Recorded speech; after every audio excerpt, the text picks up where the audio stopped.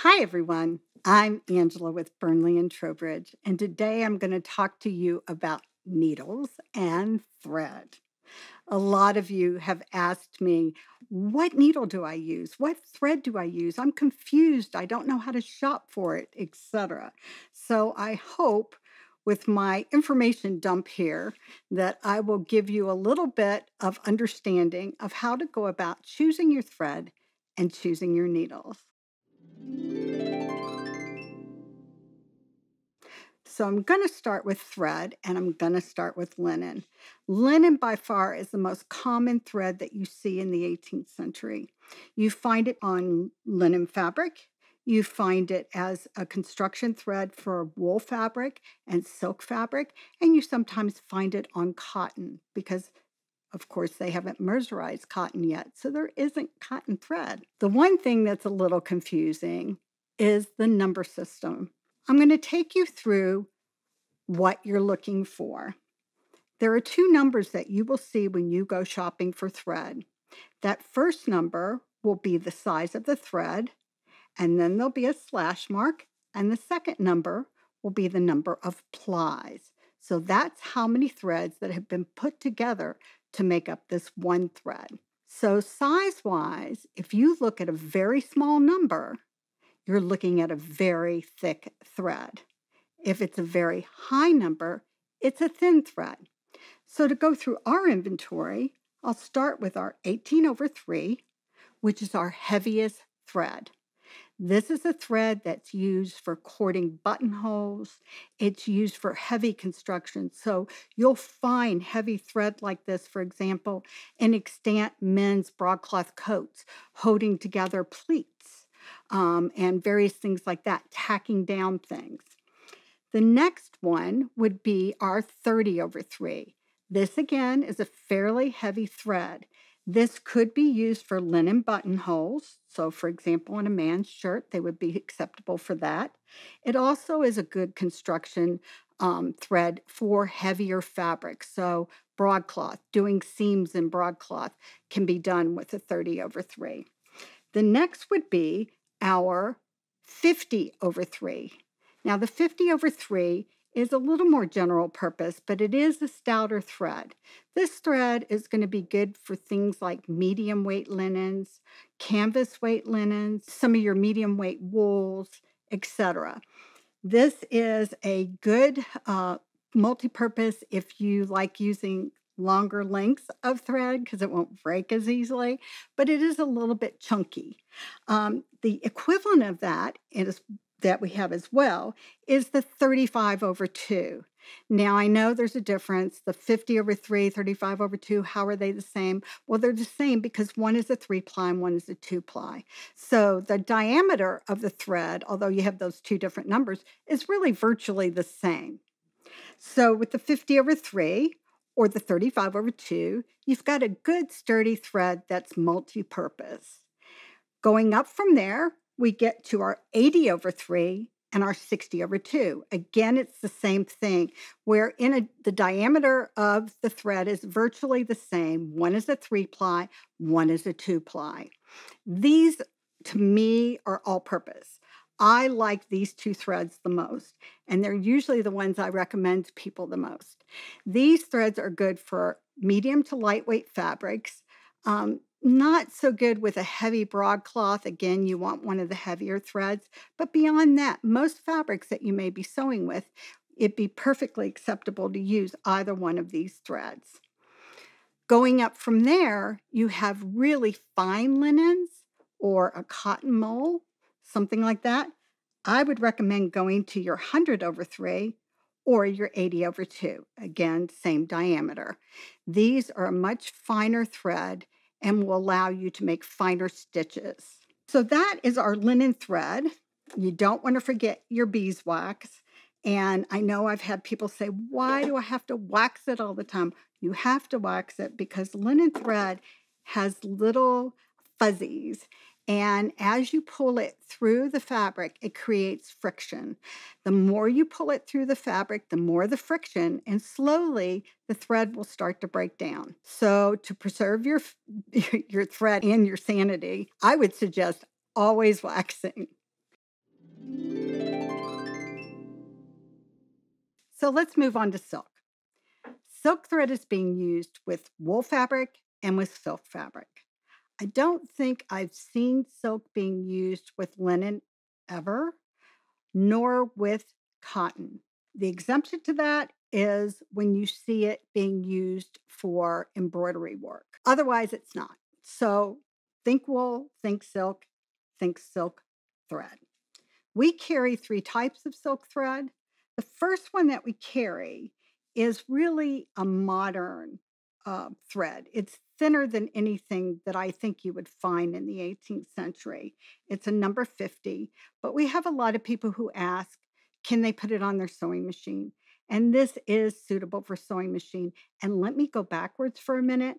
None of the linen threads are. Please never put linen thread on your sewing machine because you will be at the sewing machine repair shop afterwards. Silk thread, this silk thread, the number 50, can be used on your machine, and you can use it for regular sewing. It's very fine, so it can be used for sewing on, lightweight silks, the lutestrings, the gauzes, that sort of thing. So we have regular sewing silk, and then we have the extra fine, which is really suitable for example, our silk gauze.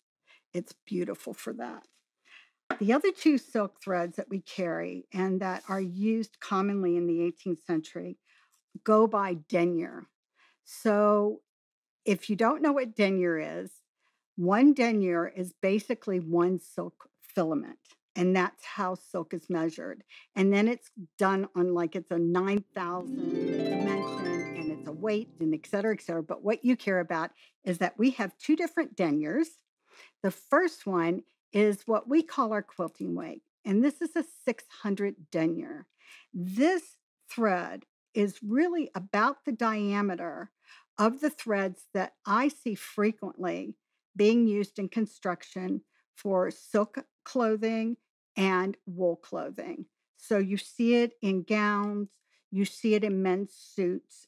And the other one is our 1,000. Now, the 1,000 we call buttonhole twist, and it is. It is the weight that you would see being used for buttonholes. Likewise, the quilting can also be used for buttonholes. What I suggest is that if you are just starting to make buttonholes, you definitely want to use our buttonhole twist. Once you become very proficient, you can go down to our quilters because it's going to take you longer to make your buttonhole and you're going to have to do a finer stitch. So that's our silk thread. We also recently added one more thread that is contemporary. It's not really 18th century, but it's wonderful. And it is perfect for some of our really fine cotton mulls. And that is our fine cotton number 80 thread. So you might be wondering why we carry the cotton thread. Was a decision that we made based on the fact that if you go back and look at extant garments, some of the really fine cotton and linen garments that you see, they are sewn with a very fine linen thread. We have not been able to find something that fine. But when we found this cotton, we thought that it simulated it very well, and therefore we added it to our inventory. So that takes you through all of our threads.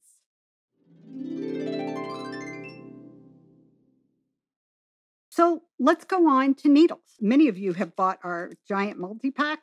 So if you have, yay for you, because you can experiment with all of them and decide what is your favorite needle.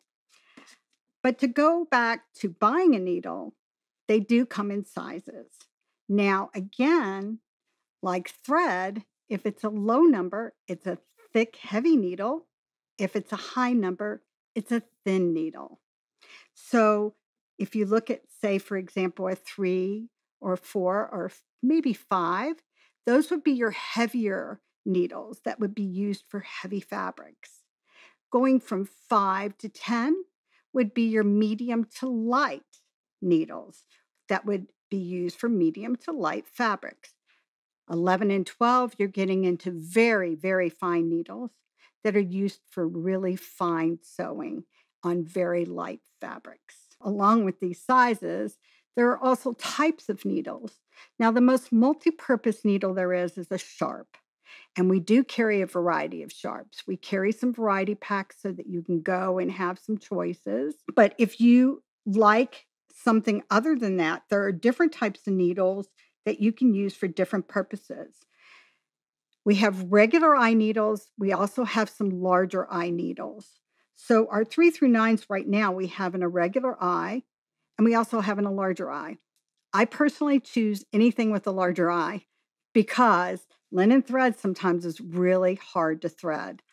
So as an example, if you were going to use something like our 30/3, I would definitely go with a large eye sharp, and I would probably use maybe my 4 of my large eye needles because the thread's so thick, it's got to be able to get through the eye. But we do carry this in a regular eye and in a big eye. We also carry a 5 through 10 in sharps. So it's your preference. One of the things I want to say straight up is that needles are personal. I have needles I use all the time. I love my 10 sharps for most of my sewing. I can use my 10 for almost anything that I want to do. However, sometimes I need to use this next type of needle, which is a between. And this is a short needle. They also call them quilting needles because it's easier to get a nice, even, small running stitch with a short needle like this. It's also great for things like whip stitching, small repetitive stitching. In-betweens can be really good. Again, we carry these only in a 10. Maybe I have a lot of 10s in my collection, mainly because I like them. But 10 seems to work for a wide variety of fabrics. The next thing would be a crewel needle. Now, a crewel needle tends to have a elongated eye, which makes it easier to thread. It's about the length of a sharp. So you've got that. And it seems to, so if, for example, you can't get a big eye, you could choose a crewel when you can't find a big eye, and you'll get that larger eye.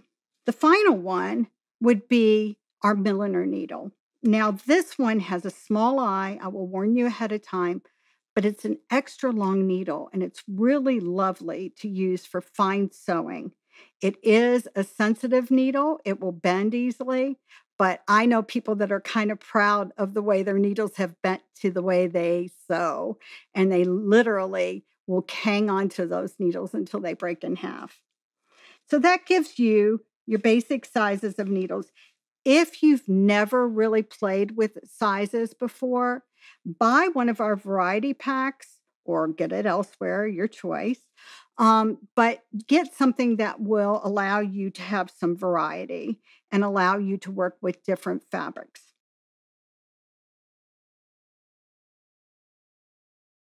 So finally, let's pair our needles with our thread, with our fabric.